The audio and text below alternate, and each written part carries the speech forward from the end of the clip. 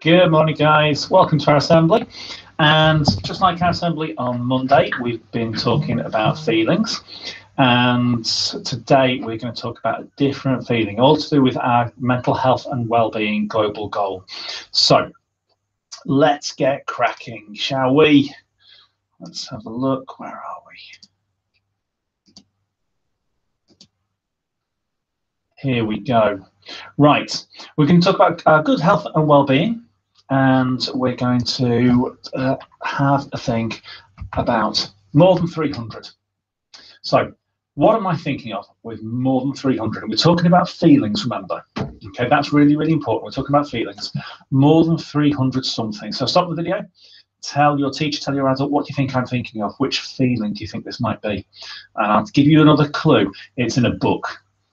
Okay, it's in a book. What do you think I'm talking about? Have a guess? Well, it's actually the number of times that the word love is used in the Bible. Number of times the word love is used in the Bible.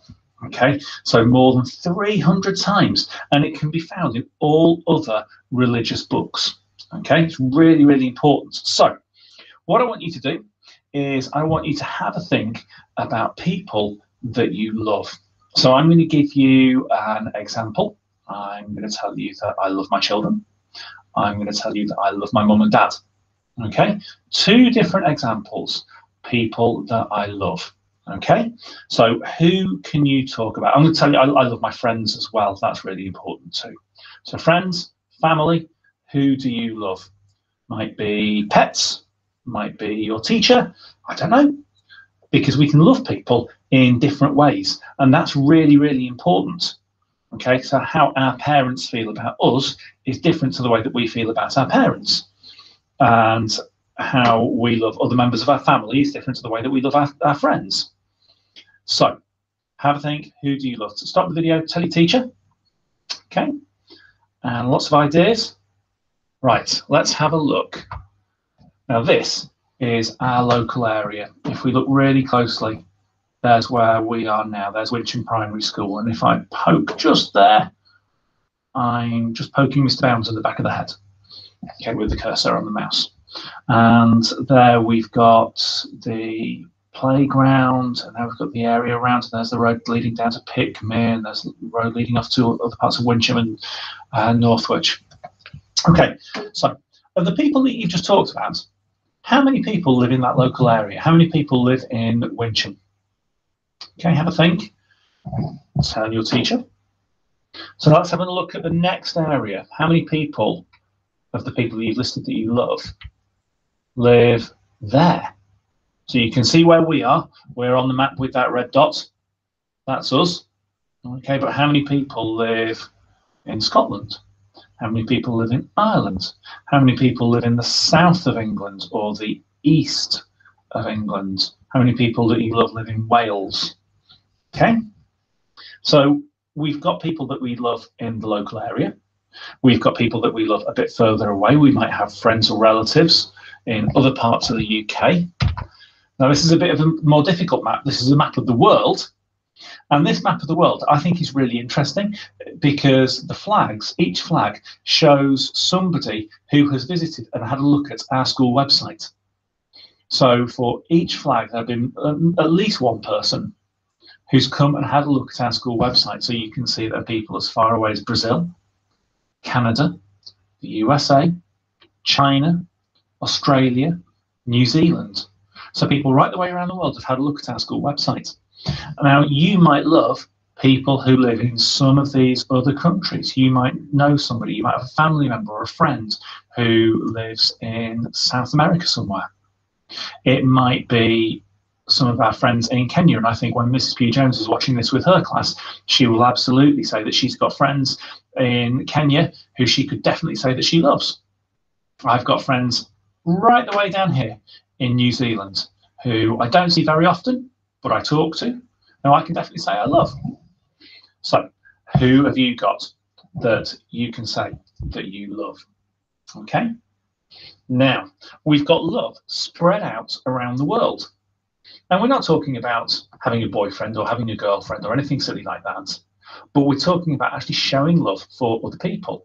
And we can spread that love right the way around the world. So let's have a look at some words that mean the same as love. Here we go. Adoration, liking, strong, and I think that was supposed to link strong affection, tenderness, passion, devotion, kindness, and fondness. So there we've got all those really positive words that link to love, okay, that mean the same thing, and they mean it in slightly different ways. Let's have a look at another list of words. Ill will, hate, unpleasantness, unkindness, dislike. So have a think about those lists of words. How does it make you feel hearing words like hate, dislike, unkindness? Which list do you prefer? Is it this one, with affection and kindness and fondness and liking and tenderness? Is it this one, ill will, hate?